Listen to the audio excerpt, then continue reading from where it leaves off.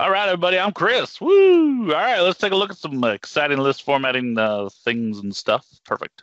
Okay, so we head over to our classic Warrior Horses site, and we're definitely not beating a dead horse with this joke. Oh my gosh, that's hilarious. All right, moving on.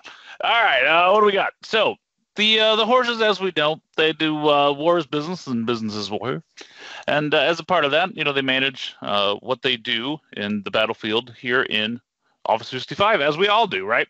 So if we head over to our targets list, this is a list where they're trying to determine, what are the most strategic targets to attack in the upcoming quarter. All right, so they've got a list for that, and what they've done is they've decided to kind of score these on 6 different kind of principles that make these things more or less attractive to be a target. And so we've got all those numbers. I made them giant just so we can see them, and that's exciting. Just so you're aware, under the hood, I named all of these score 1, score 2, score 3, score 4, score 5, score 6, just to make things easier when I'm writing the format here in a moment. But what would make this easier to read, right? Now, we've only got, 5 items here, but if we had a whole bunch, this gets really hard to determine any kind of value out of this, right? Especially if the scores aren't all even like I've got them right here for our testing purposes. So what I wanted to show is how we slap a radar column on here. Oh, just kidding. There is no radar column. Oh, no. Just kidding. It's all a ruse. We're going to make one ourselves. So what I thought would be interesting is if we take a look at what is the process to make a format that's considered a little more advanced. So we would do a dynamic SVG, right? So an SVG is a scalable vector graphics. It's something that is fully supported in list formatting. And by fully supported, I mean it's got the bare bones in there, and it's good enough for what we're going to do today. But what I want to do is kind of clear it up, because sometimes people look at the end result and think that's way too complicated for them to have ever done. So I just wanted to go through an example of how I might create one using some tools, and we'll slap it all together. So let's do it. So the first thing I'm going to do is I like to start with my SVGs. You can always download SVGs from a variety of sites. But for this one, I'm just going to draw it in a free tool called Inkscape. So this is an open source tool here. And then if you're not aware, SVGs are just XML documents right here like this. So I've gone ahead and just saved this blank SVG over here so we can see what is being output. Okay, so let's take a look here. So if we want to create a radar chart where I want to plot all 6 of those scores, I need to create a polygon. So we'll create a polygon. I've got my 6 corners already selected here, and I'm just going to drag one of these out. That sounds, let's create it as horizontal as possible. I'm just going to use the bottom there to, that is so beautiful. Perfect. Okay. So now I'm just going to take this giant thing I just made, right, and we're going to go over here and we're going to, I forgot to tell you, I've already done it, but very important for this is we go into your preferences, and we're going to make sure we go to our input output, and we want our SVG output, and we want to make our path string format absolute. That'll make more sense here in a little bit, but just keep that in mind before I forget to tell you that. There you go. All right, so now we've got a exciting, I don't know what you call it, a stop sign type shape.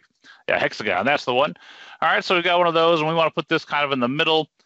So what we can do is we can come to our align and distribute menu right there. We're just going to hit relative to the page, and boom, boom, boom. We'll put it right in the middle. So let's make this a little bigger. We don't need to see that. The XML right now. I'm going to copy this thing because I want a few more of these. All right, so I'm going to copy. I'm going to paste it. It goes there. I'm going to center that one to boom, boom. All right, and then I'm going to scale that one. You notice I don't have any fill, and I've just got the stroke. That's kind of the default in here. If yours is not the default, you'll just want to pick that. So what I want to do is I want to transform. So I go to my object, and I go to transform so I can get this, and I can scale it. And for this, we're just going to, and again, this part is less important, but I think it's good to see. Let's scale that proportionally. All right, and apply that. So now we've got a smaller one, and let's paste another one on there. All right, let's go ahead and scale this one to 50%. All right, so we'll apply that, and let's align that one as well. Boom, and boom. Woo. And then we come back over here, and let's do one more just for fun. All right, and we'll put this one at 25%, right? You could vary this. This is just for what we're trying to do. Let's go back over here, and let's center that one as well. So, wow, wow, wow. Okay, so we've got this. That's great. And if we were to save this, let's go ahead and save that, and let's get that back to that side view where we can really see what's happening here. Now we can see we've got these complicated paths that got added, one for each of those shapes. They've got these transforms in them, all this extra junk we don't care about, and they're all grouped here. And I mentioned earlier that while we've got SVG support, it's a bit bare bones. And so one of the things we want to make sure is we're always using paths. So if you end up using an object like we had labels to our chart, which we're not going to do for time here, you'd want to convert those into a path and so on. But then the other thing is we don't have any support for transforms. So we want to get rid of those and get rid of these groupings. So let's do it. So the easiest way to do that is I'm going to select everything. And I have an extension, which I'll link to at the end here, which you can install in here, modify path, apply transform. And all that's going to do is going to go through those paths and ignore that. That's an exciting error. And it's going to remove those transforms. So when I save this, right now you just see we just simplified that dramatically. These are now drawn absolutely. So these are the points we want to draw our shape in. Woo, and don't worry if that doesn't make any sense. We're just going to cut and paste those things. So yay. All right, so now we've got that there. Now the last thing I'm going to do is remove this grouping. So we can do that by editing the XML structure. So we expand that group. Whoop. We're just going to make this window a little bigger. There we go. All right, and we're just going to move each of those out. Get out of there. What are you doing? That's just silly. All right, there we go. Get rid of that, and we'll kill that guy. And if we save that, now we see, boom, now we've got rid of that group. That's great. And the last thing we want to do is make sure that this thing is centered correctly. So we're going to go to Document Properties. And we're going to say resize the content. All right, that's going to make that whole document that way. That's going to make our view box the way we want. And we're going to save that. Now, if we wanted to go a little simpler here, right, we can go up here, we can do Save As. And we're going to choose, instead of an Inkscape, we're going to choose a not optimized, because that's going to get rid of our absolute paths. We're going to do plain. We're going to hit Save. And yeah, replace that sucker. Boom. All right, so now we've got an even simpler SVG, right, that describes this. Okay, so now we can get rid of Inkscape. Bye. We don't need you right now. What we're going to do is we want to use this. Now, this is not a JSON format. So how am I supposed to make it work magically? Right, well, good news. We have an exciting tool over here. If we head over to aka.ms/list-formatting, we end up at this beautiful site. And at the very bottom here, we've got this tools link. If you click that, we have this kind of hidden tool, HTML to formatter. This allows you to paste HTML or CSS in both and output that as JSON. Now, you can't always just take it directly, right? But it gets you a lot of the way there, which is awesome. So if I grab this guy, right, let's copy that sucker, boom, and paste it over here in the HTML, and then we're going to hit run. All right, and that's going to generate, it's basically going to map all of these things into the special syntax we need. We're going to hit copy on that. And let's head back over here. So now let's just go ahead and apply it to this column for funsies. All right, advanced mode, and let's make that a little bigger. All right, let's paste that in and preview that. Ooh, we got an SVG that's starting to show up. All right, so now we're getting somewhere. Now there's some extra stuff here we don't want. We're just going to get rid of. Like for instance, we don't want debug mode. That always gets added with the tool. And I don't want any of these styles that got added to the individual paths. I'm going to get rid of all those. Bye-bye. See ya. And this is why we didn't really care about the stroke color or the stroke width, because we were just going to take them away. And if we preview that, now what have I done? Right, don't worry. What we've basically done is we've taken a default fill. And so let's get rid of that. So let's add a style to our SVG, right? So let's add a style. Whoa, let's be careful where we hit our tabs. Hit enter, all right? And we're going to hit fill. In this case, we just want a transparent, right? And then we want a stroke color, right? And unsurprisingly, we call that stroke. All right, and we're going to call this, if we just said red, right, we can see there we have a red stroke. That's exciting, but we could go even better, where if we say this magic phrase of current color with a lowercase c and a capital C, then we can pick up whatever we have as the font color, right? So that means that we can use cool things like attributes. Oh gosh, cancel there. And we're going to hit enter, and we're going to type in class, and we're going to do something fancy like MS font color neutral primary, right? So that way we're using a theme color, and we do that because we're using current color. It gets picked up. Boom, boom, boom. That's exciting. You know, we can change the size of this thing, right? So we could say width on this is, we're just going to make it huge so we can see it, 400 pixels. And we're going to say our height is also 400 pixels. Ooh, got extra colons everywhere. Colon city. All right. That means now, that made the whole box bigger, but it didn't actually change the scaling, right? And that's where we're going to want to use something called the viewBox. So we add it to our attributes here, viewBox. And for this value, this is what's going to do some magic scaling for us. So if we just head back over here, all right, we just grab it right out of there. We just need that viewBox exactly as Inkscape made it for us. Boom. And we'll put it in there, viewBox, and we preview that. now it scales appropriately. And let's just scroll that over. Man, I made that huge, didn't I? That's cool. All right. So now we've got this. Wow, we drew an SVG. And if that's all you wanted to do, mission accomplished, right? But if we want to make this thing dynamic, which we definitely do, that's what we're going to look at now. All right. So the idea is these values should map right on here.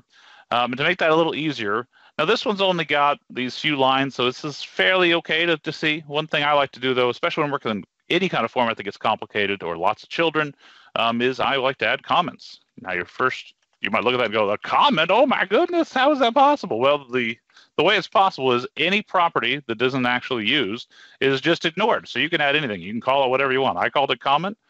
Just make it obvious what I'm doing, but you don't have to call it comment. You can call it Toby's special notes. I mean, even if your name's not Toby, that's totally a possibility for you. All right, so we'll say ring 3, ring 2, ring 1, and we'll say the inner ring is 0, right? So that's where we want our values. These are values from 0 to 3, and so that's how we want to plot those. So that makes that a lot easier to kind of figure out where we are in things. Again, just to prove it doesn't change anything, doesn't break a thing. Now let's add our dynamic one. All right, here we go. Oh man, I'm almost out of time. So what I'm going to do is I'm going to do this very, very quickly, and then we're going to move on from there. So the idea is, if I were to paste this, right, and I call this scores, we'll move on. I can make this into an expression. I just with an equals, and then I start building this as a string. So really, I'm just going to be building this by string concatenation. And then I can do a series of if statements and copy each one of these individual coordinates down. Now, again, I'm out of time, so I am just going to jump ahead and grab one that I already did instead of making you watch me cut and paste everything. Paste, and let's preview that. Okay, so what we did was that thing is we wrote a series of if statements, and what you didn't really get to see is if you use the control F here, you could help yourself by highlighting things, right? So everywhere you need to see something, right, is greater than or equal to 3. You can use that, and that can be really, really helpful in sorting through what gets to be a lot of text on the screen. Okay, so there we go. Now we have this, and it previews that. So now we have this exciting thing here, and let's save. Now, one of the things I didn't mention is that these formats actually randomize when you click on them. That's so I can randomize the values here, so you can just so you can see the that it is drawing it dynamically, right? So that's pretty cool. So the idea is we took it from Inkscape, we ran it through our HTML to formatter to make that easier as a format, and then we customized it by just doing simple string manipulation.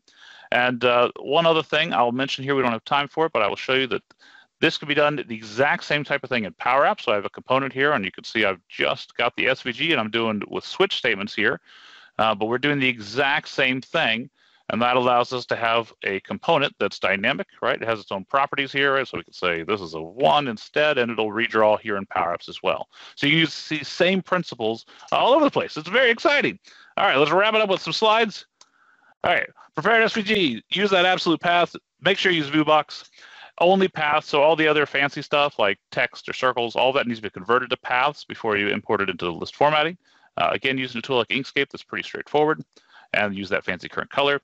And there's the tool I use. Those are the tools, very exciting. Feel free to add those comments. Any extra properties are ignored, so it doesn't have to just be comments. So if you're just trying to track like, hey, this is that, even if it's just while you're doing the development of the format, I find that extremely helpful. Because if I look at it a week later, I won't remember what that is either. All right, so finally, here is the links. So this is the link to Inkscape if you want to download it. Again, it's free, it's open source. Here's an extension. You literally just download 2 files and put them in your app data folder. And there you go. That's it for me. Woo! Awesome. Thank you, Chris. Always entertaining, a jam-packed, shortened session, but we appreciate it. Giving us everything from, yep.